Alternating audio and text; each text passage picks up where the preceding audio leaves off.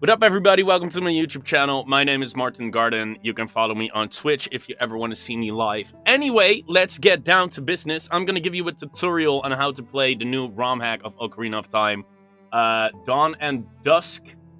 So all you have to do is download an emulator, have the game, I mean the original game, like Ocarina of Time, and have the patch, like the disk drive ROM hack, on your computer. So links are in the description below. I already set everything up over here. So this is what you do. You go and put everything like in one map, all of the files below.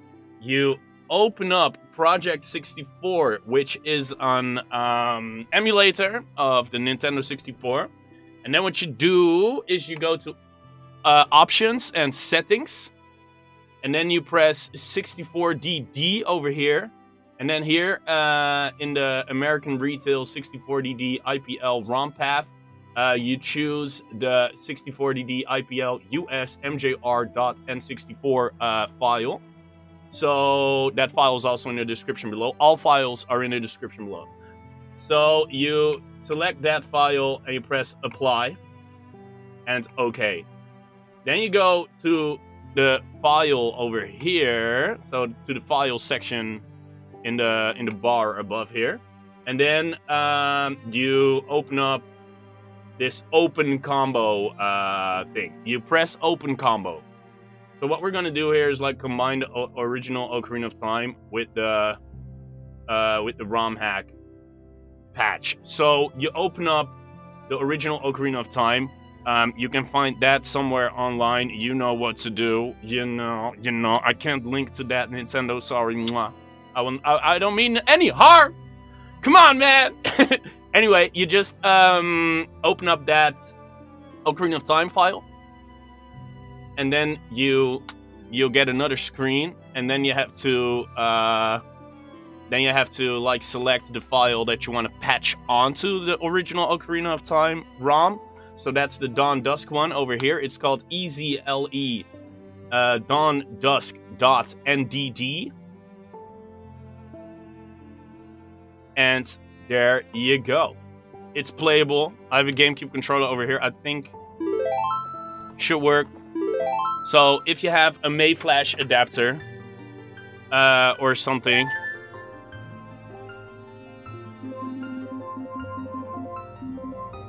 okay, wait one sec. I'll show you. So if you have a Mayflash adapter or original GameCube adapter, you can like put that, you can like hook it up to your PC.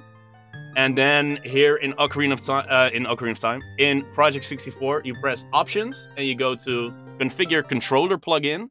And here you can like use this then to like do the digital pad, you know, left, right, down, whatever kind of settings you want, you can do it over there. And important, the analog stick setting over here, I always use 100% range, and I uncheck the real N64 range box.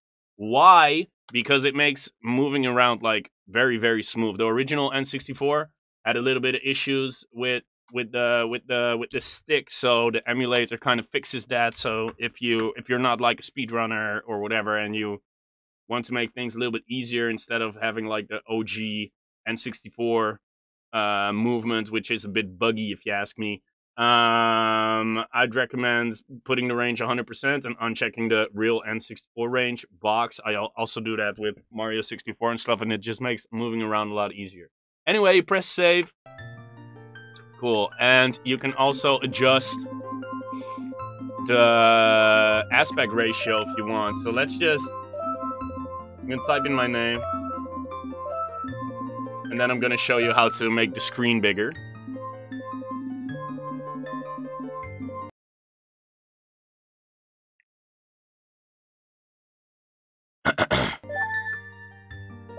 There was a bit of a lag over there. I don't know why. Anyway, it works. As you can see, this is the ROM hack. So you go to options, you go to graphics plugin, and then here you have the full screen resolution tab. And then you can just, my screen is like 4K. If I do it 4K, it's gonna like take up the whole screen, I think. But let's see what happens if I do that,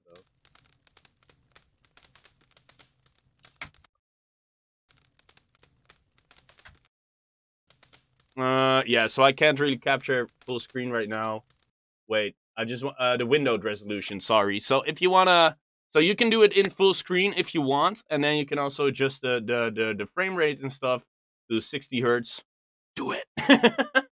So 60 hertz is dope. It's so you can also do some anti-aliasing, filtering, whatever. So it all looks a lot better. So it all depends on your computer and stuff, but it's not like it's that hard.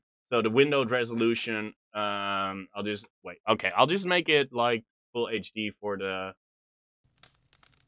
example. See, so you can like make your windowed resolution a lot bigger. Let's see if we can get it even bigger, by the way. This is the biggest. Yeah. So you can do it like this, or you can also do like full screen. My screen is 4K, so it still looks a little bit small, but you can also just press Alt-Enter and it will go full screen. And then it will use this full screen aspect ratio over here, this resolution. So it's a bit hard for me to capture right now because I'm also like capturing this video and it's a little bit buggy. But if I just use these settings in 4K over here, and then the refresh rate 60 hertz, and you put the filtering on and whatever, it's freaking insane. You can enable VSync, yeah, and anisotropic filtering. I don't really know what that is, but yeah. Anyway, you can make the graphics a lot better than an original N64. And yeah, that's it, guys. That's how you do it. And if you want to see me play that game, head over to twitch.tv/MartinGardenLive. I stream a lot. Try to stream almost every single day. So hit that follow button, would be dope. If you want to follow me on Mixer, you can also do that. It's mixer.com/MGLive. I play a lot of ROM hacks, I play a lot of Smash, play a lot of Mario Maker, and I hope to see you around. If you have any more questions, check out my Discord. It's a good community. There are a lot of people over there. So yeah, if you have any questions about streaming, questions about something else, if you want to ask me anything, just let me know. You can come to the Discord, send me a private message or anything. I'll be there for you. And enjoy the ROM hack. And yeah, that's it. If you have any suggestions for more tutorials, let me know in the comments below. And I'll do my best. Okay, see ya. I'm out.